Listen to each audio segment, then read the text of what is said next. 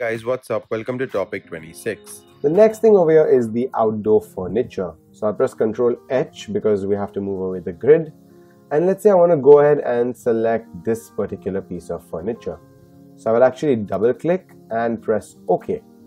And I can use the wand tool to now select the white portion and actually do a right click and similar to delete. Now we want to use this particular object, but if you guys notice, this particular object has been eaten up as well.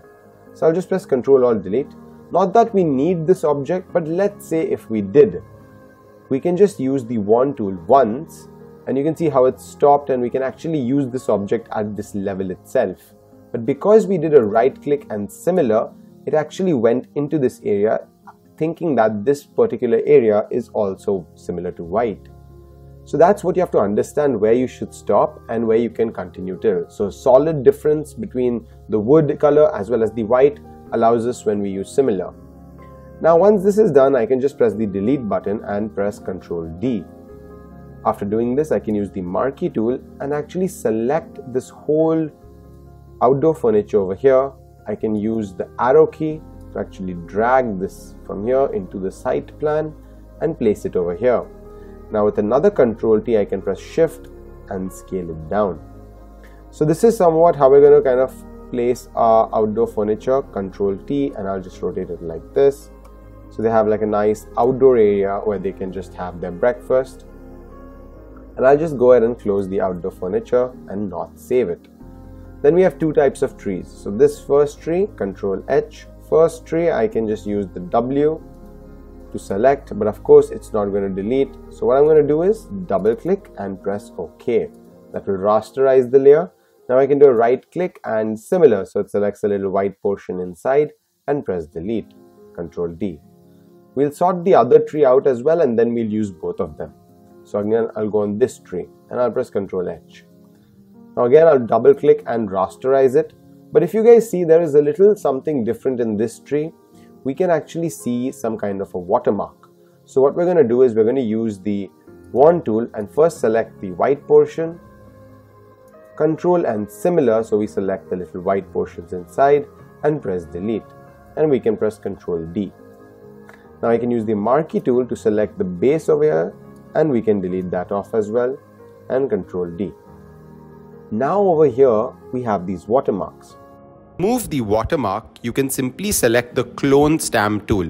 Remember, right click on it and don't select the pattern stamp but select the clone stamp tool. Once that's done, you can simply go to the space over here, and wherever you need to clone, simply click Alt and then click once or twice holding Alt whichever part you wish to clone.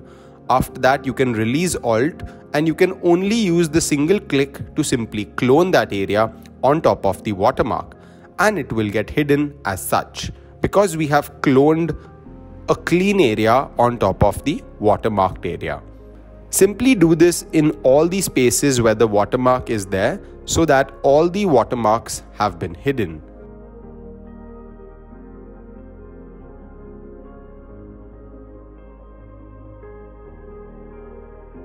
Once that's done, guys, you can simply use the move tool to actually drag the tree from here into the site plan, and you can simply place it over here. Once that's done, we need to scale this. So for that, you can press Ctrl T and scale it from the corner. Remember, only scale it from the corner.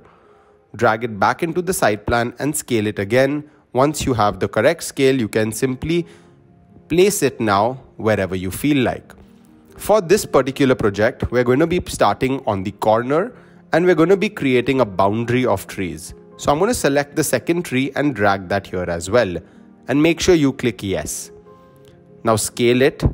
Once it's scaled, you can place it side by side so that we have two kinds of trees, and we can copy the first tree above it. Now place it correctly by using the arrow keys as well. You can simply move them, you can see that.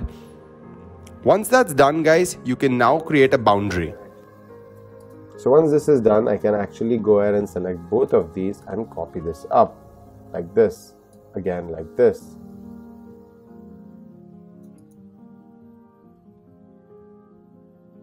Now I'll select this as well and copy this up. And similarly, I can actually select all these trees and press Alt and copy them over here.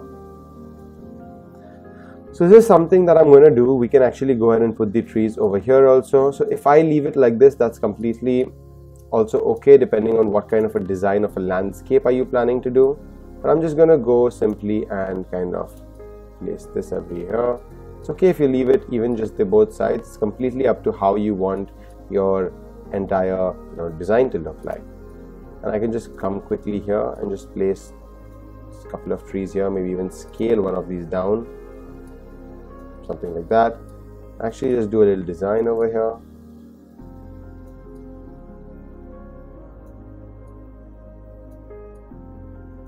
And that's something that we can actually go ahead with. So this is how you basically place objects into the site plan. Now of course we have one last thing remaining to give a little more life to the entire drawing, and that is basically selecting all of these by simply clicking Shift, selecting the top and the bottom layer, and then merging the layers by right clicking. Once that is done, you can simply move the layer. You can see this is the entire layer. You can move this right to the top. Once I've placed it there, guys, now for giving life to it, we can simply double click on it, go into the drop shadow and add a bit of shadow. Once that's done, shadow will be added to the layers. You can copy the layer style and paste the layer style in the car.